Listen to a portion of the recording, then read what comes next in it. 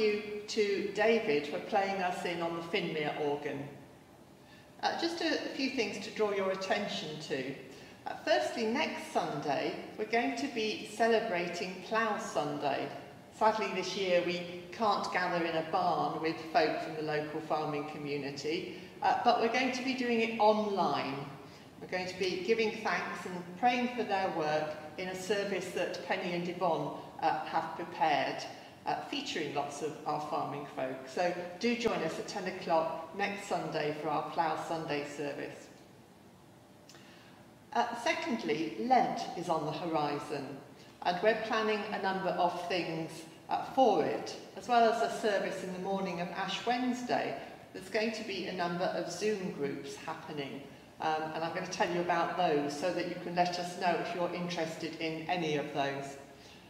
First of all, we have a group that's going to be using material produced by the charity Embrace the Middle East, and it's called Inspired by Hope, and looks at both issues in the Middle East and our need for hope in the midst of the pandemic.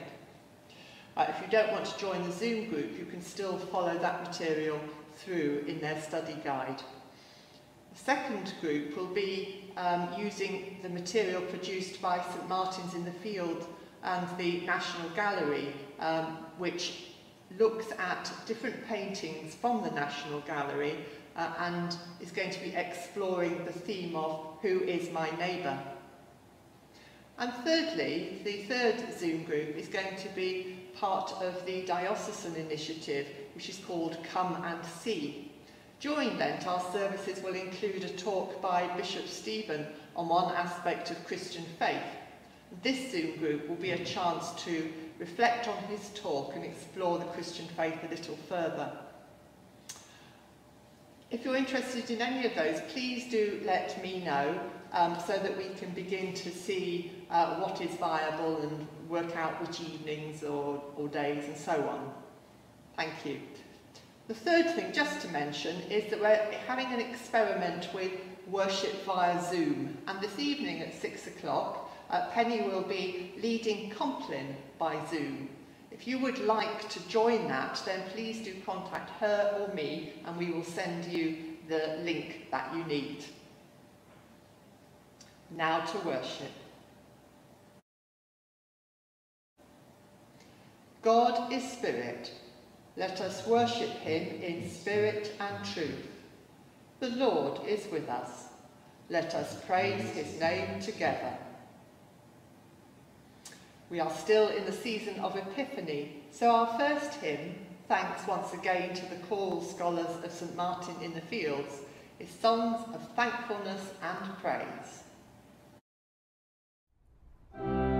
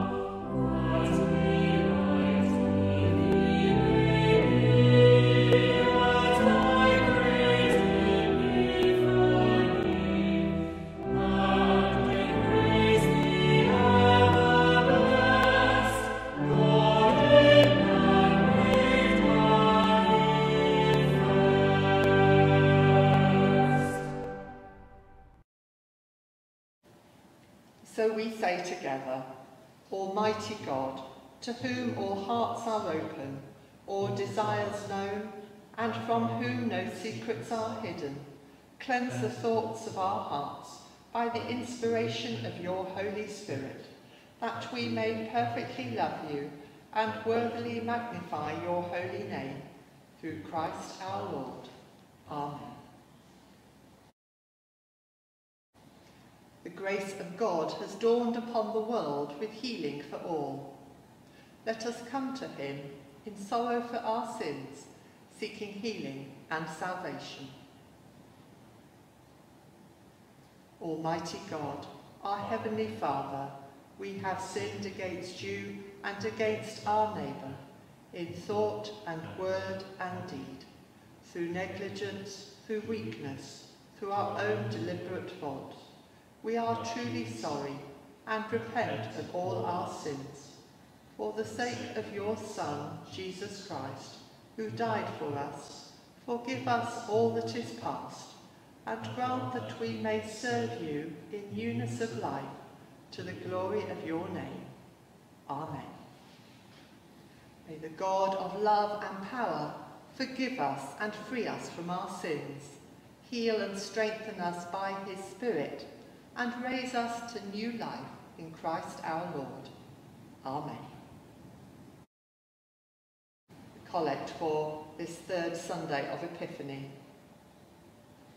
Almighty God, whose Son revealed in signs and miracles the wonder of your saving presence, renew your people with your heavenly grace, and in our weakness sustain us by your mighty power. Through Jesus Christ, your Son, our Lord, who is alive and reigns with you in the unity of the Holy Spirit, one God, now and forever. Amen. So our first reading comes from the Tobin family in Mixbury. The first reading is taken from the book of Revelation, chapter 19, verses 6 to 10. Then I heard what sounded like a great multitude, like the roar of rushing waters, and like loud peals of thunder, shouting, Hallelujah! For our Lord God Almighty reigns. Let us rejoice and be glad and give him glory. For the wedding of the Lamb has come, and his bride has made herself ready. Fine linen, bright and clean, was given her to wear. Then the angel said to me, Write this, Blessed are those who are invited to the wedding supper of the Lamb. And he added, These are the true words of God. At this I fell at his feet to worship him. But he said to me, Don't do that. I am a fellow servant with you and with your brothers and sisters who hold to the testimony of Jesus. Worship God, for it is the spirit of prophecy who bears testimony to Jesus. This is the word of the Lord.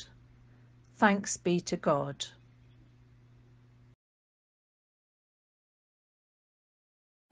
Hear the gospel of our Lord Jesus Christ according to John.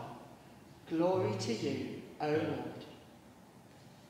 On the third day, a wedding took place at Cana in Galilee.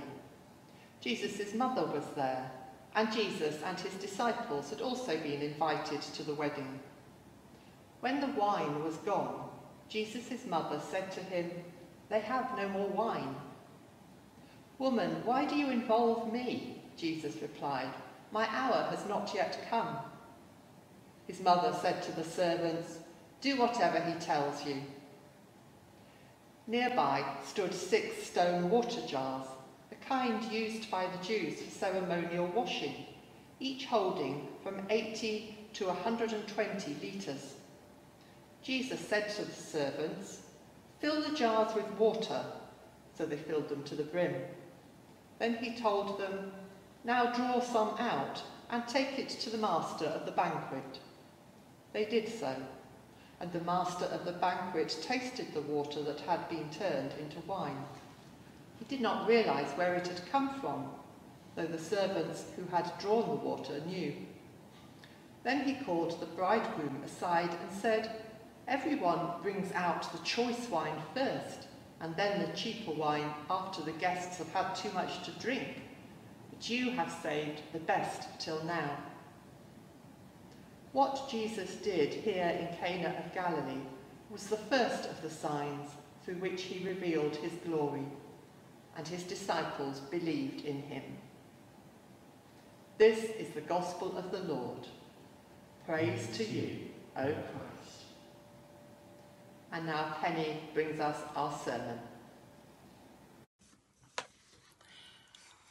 Jesus attends a wedding at Cana of Galilee. A very familiar story to all of you, I imagine. It's always read at this time of the church's year, Epiphany, the time when the emphasis in the chosen texts is on revealing the real nature of Jesus. It's a story full of images and references to guide our comprehension. The first 3 words of the chapter alert us. On the third day. We'll say those words again shortly in the Creed. On the third day. On the third day what? He rose again.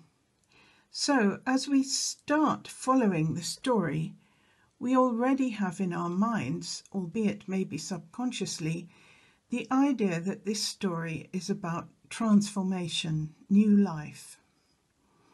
The story goes on. There was a wedding in Cana of Galilee, and the mother of Jesus was there.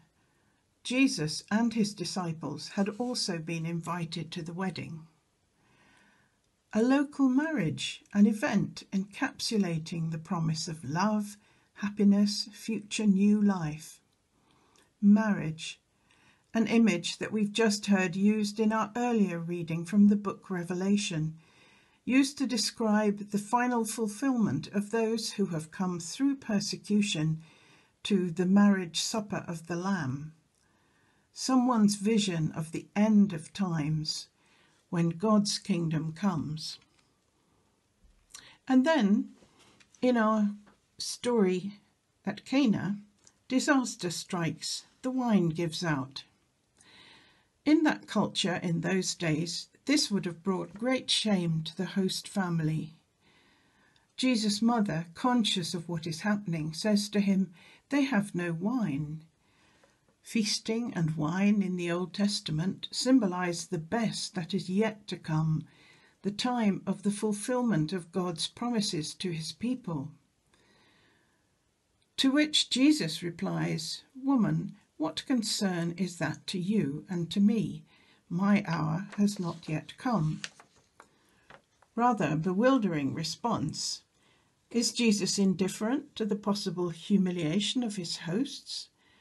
And what does he mean by saying, "My hour has not yet come"? In John's Gospel, whenever Jesus speaks of his hour, it is a term used in the Gospel to reference his glorification through his trial and crucifixion and resurrection, when God's promises to his people are fulfilled. But, he is saying, that moment hasn't yet come. Nonetheless, Jesus' mother has faith that Jesus can redeem the situation, and she tells the servants to do whatever Jesus tells them to do. The next moment we see Jesus telling the servants to fill the water jars standing there to the brim. Those jars of water were there so that the guests could carry out the Jewish rites of purification. Once the jars are filled, he instructs a servant to draw some out and take it to the chief steward. Having tasted the wine, the steward concludes that, contrary to the usual practice, the hosts have kept the good wine until now. And this, the transformation of ordinary water into the best of wines, is what John's Gospel calls the first of his signs. It is, of course, also a sign for us. There is a sense today in which the wine has given out, We are exhausted. We are running on empty. We want more from life. We want better life, the best life even. This first of signs points to what Jesus can do if invited. There is no forcing of himself upon us.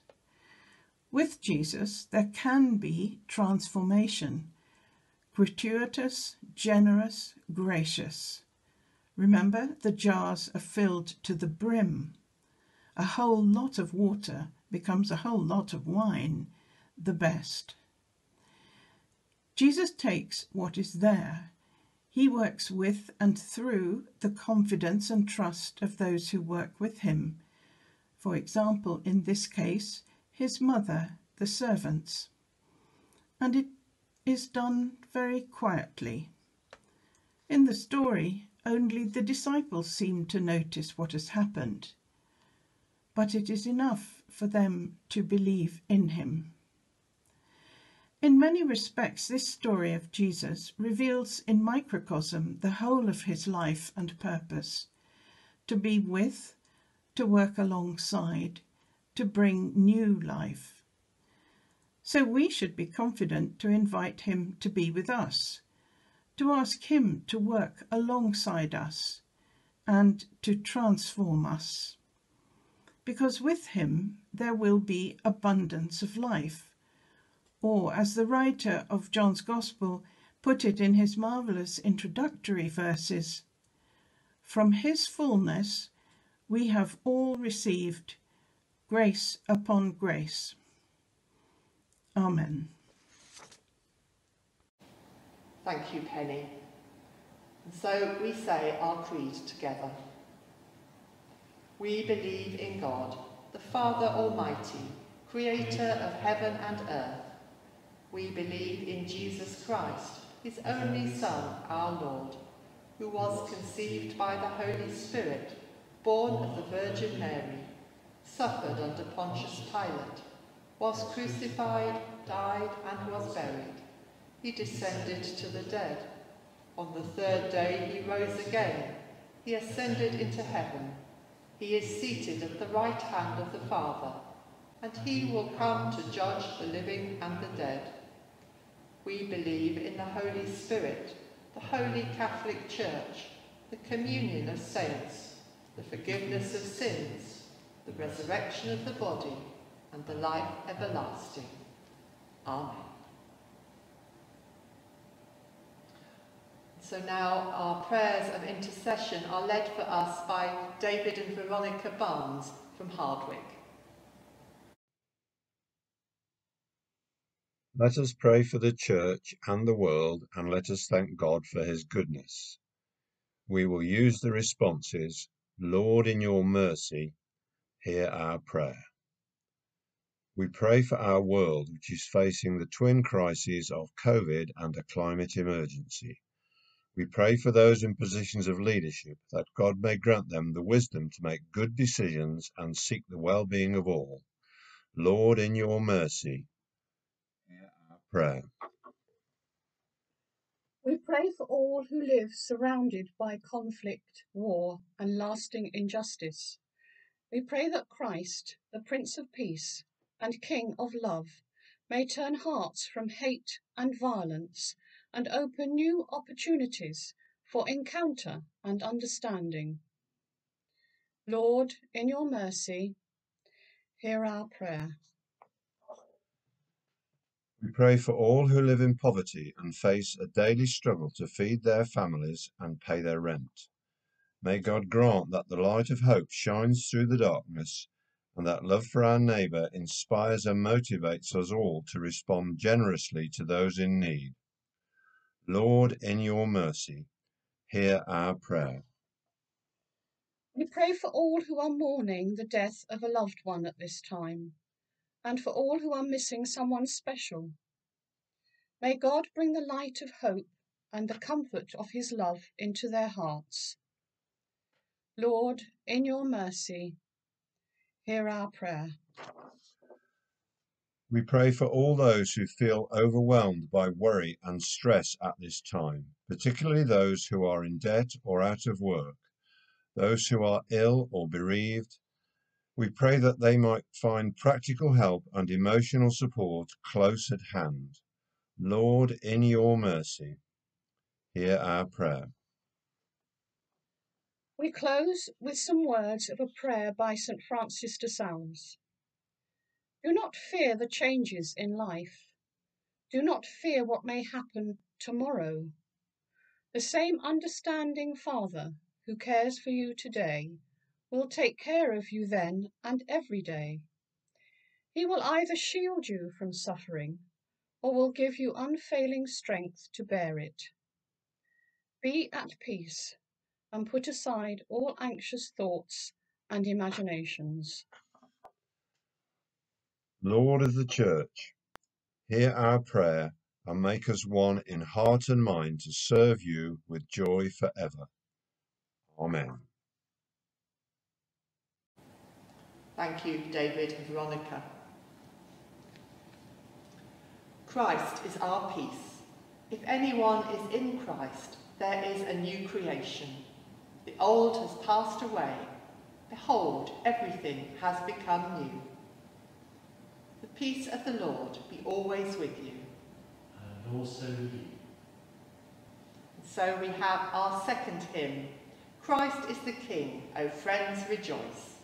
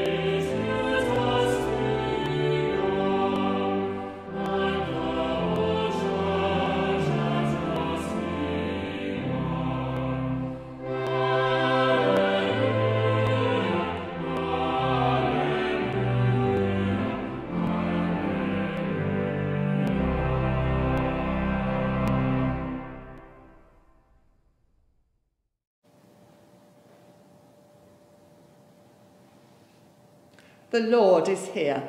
His Spirit is with us. Lift up your hearts. We lift them to the Lord. Let us give thanks to the Lord our God. It is right to give thanks and praise. It is indeed right. It is our duty and our joy, at all times and in all places, to give you thanks and praise. Holy Father, Heavenly King, Almighty and eternal God, through Jesus Christ, your Son, our Lord. For he is your living word. Through him you have created all things from the beginning and formed us in your own image. Through him you have freed us from the slavery of sin, giving him to be born of a woman and to die upon the cross. You raised him from the dead and exalted him to your right hand on high. Through him you have sent upon us your holy and life-giving Spirit and made us a people for your own possession. Therefore, with angels and archangels and with all the company of heaven, we proclaim your great and glorious name, forever praising you and saying, Holy, holy, holy Lord, God of power and might. Heaven and earth are full of your glory. Hosanna in the highest. Blessed is he who comes in the name of the Lord. Hosanna in the highest. Accept our praises, Heavenly Father, through your Son, our Saviour, Jesus Christ. And as we follow his example and obey his command, grant that by the power of your Holy Spirit, these gifts of bread and wine may be to us his body and his blood. Who in the same night that he was betrayed, took bread and gave you thanks. He broke it and gave it to his disciples, saying, Take, eat, this is my body which is given for you. Do this in remembrance of me.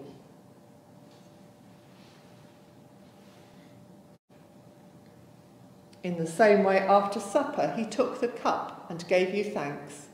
He gave it to them, saying, Drink this, all of you. This is my blood of the new covenant, which is shed for you and for many for the forgiveness of sins. Do this as often as you drink it, in remembrance of me.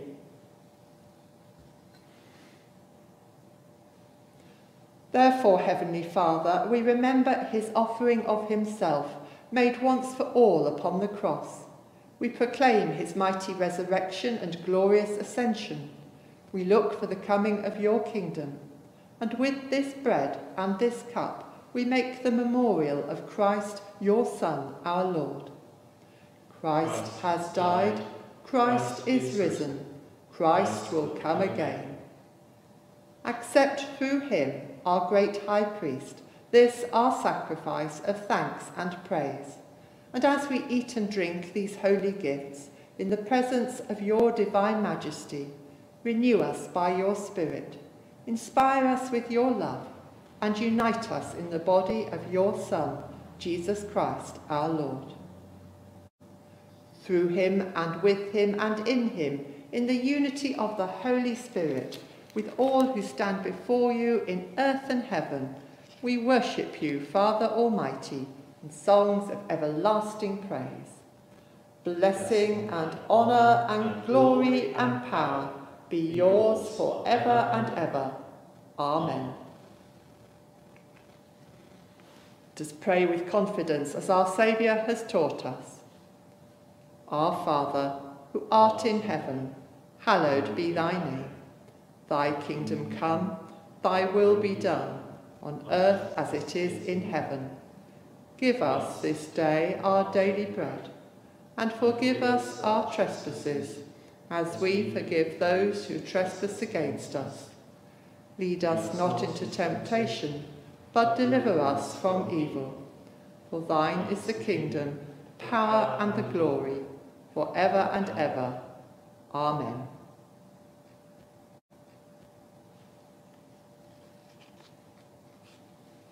We break this bread to share in the body of Christ.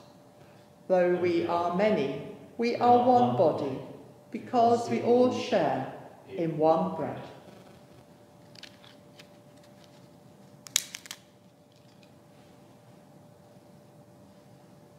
The body and blood of Christ keep you in eternal life.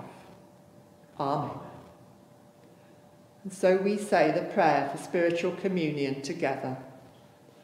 Lord Jesus, we believe that you are present in the most holy sacrament. We love you above all things, and we desire to receive you into our souls. For those of us that cannot at this moment receive you sacramentally, come spiritually into our hearts. May we embrace you as if you were already there, and unite ourselves wholly to you. Never permit us to be separated from you. Amen.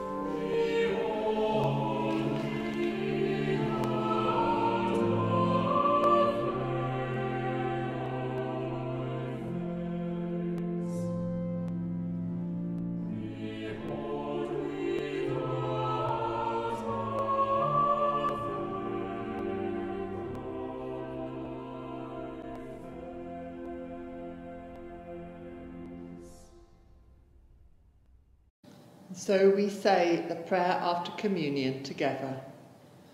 Fill us, good Lord, with your spirit of love, and as you have fed us with the one bread of heaven, so make us one in heart and mind, in Jesus Christ our Lord. Amen. The peace of God, which passes all understanding, keep your hearts and minds in the knowledge and love of God and of his Son, Jesus Christ our Lord. And the blessing of God Almighty, the Father, the Son, and the Holy Spirit be with you and remain with you always. Amen. Let us go in peace to love and serve the Lord. In the name of Christ. Amen.